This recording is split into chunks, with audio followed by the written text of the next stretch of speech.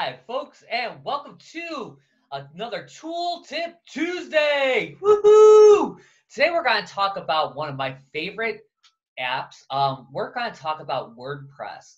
See, and we're going to talk about it a little bit differently. I got two reasons of doing this. I'm going to post something to WordPress as an author so that I can show the people for my story time Saturdays how to actually do that. So what you do is you go over to the whatever that WordPress site is /login.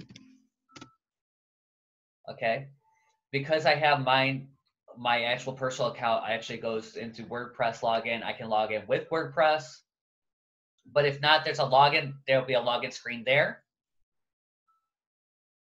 Cool is that you get a whole list of things to do in WordPress, and WordPress is a really great customer a content management solution that allows you to really create websites really quickly and really easily. It makes it really helpful if you're not a developer, stuff like that.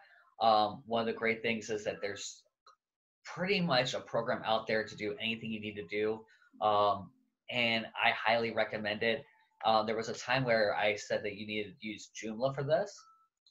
It's getting more and more that WordPress does everything that Joomla did, and some of it a little bit better, and a lot of it a lot easier.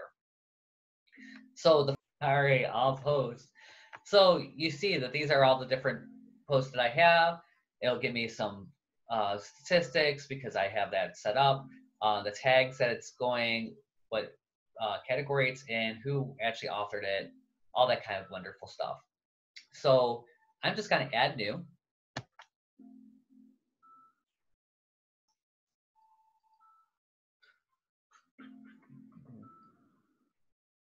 All right. And there's all kinds of tips. I don't necessarily need those. And so I'm going to name my post. So because I'm working in the Storytime Saturday format, this is the next one, the Family Mystery Explained. Alrighty. So I don't actually have the story done yet, so I'm not going to actually do that. So we're going to talk about that a little bit later. I could start typing right here. I can add a picture, all kinds of images, quotes. I can I can embed an audio file. I can upload an audio file or a video. I can embed that. A lot of times you're going to have to embed because of the amount of space that you can actually upload. So you can add code. So if you were actually writing code and wanted to show somebody how to do that, that'd be good. Custom HTML, a lot of times will have you how you have to embed things. You can create tables, pull quotes, all kinds of great things that you can do. All right, so one of the things I'm going to do right now is I'm going to change my publish, because I'm not going to publish that immediately. I want this to actually go live on Saturday morning, right? And I got to do it at 8 a.m. because that's what time I said that these go live.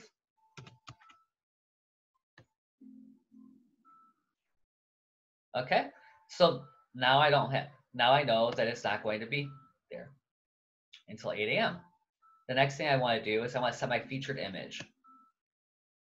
Okay, and this is the image that's going to show when you do things in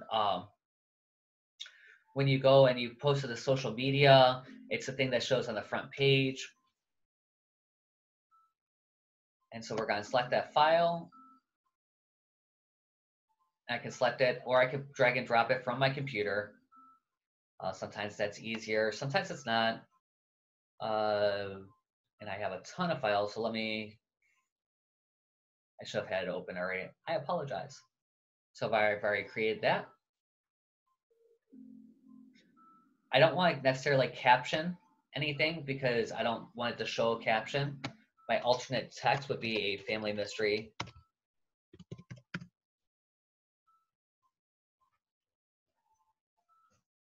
And you kind of want to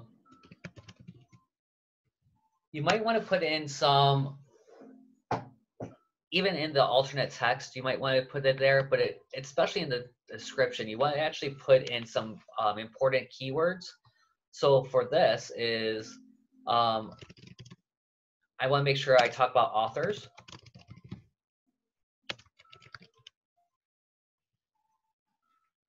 And I'm just typing in different things that I want to make sure.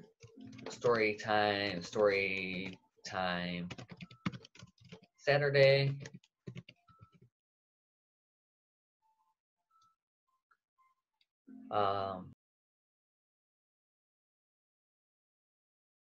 So I'm going to select that. You see it shows up here. Okay, and so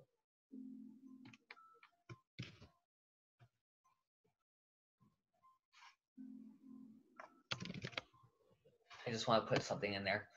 So I'm going to preview this real quick.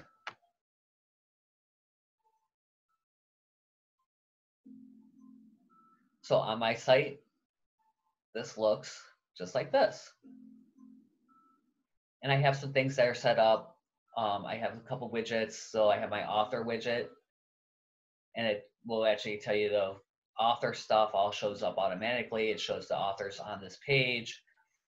It will also, you're seeing my thing. And then if you go to the home page, actually, no, you don't. You want to go to the stories page on this one. This is my actual homepage, thetrueawesomelife.com. If you haven't been there in a while, please stop in, pick up the book. It's amazing. But as you see, this is the one for last week. It's Strange Requests at a Panel Bar. If you click on there, you can actually read the story.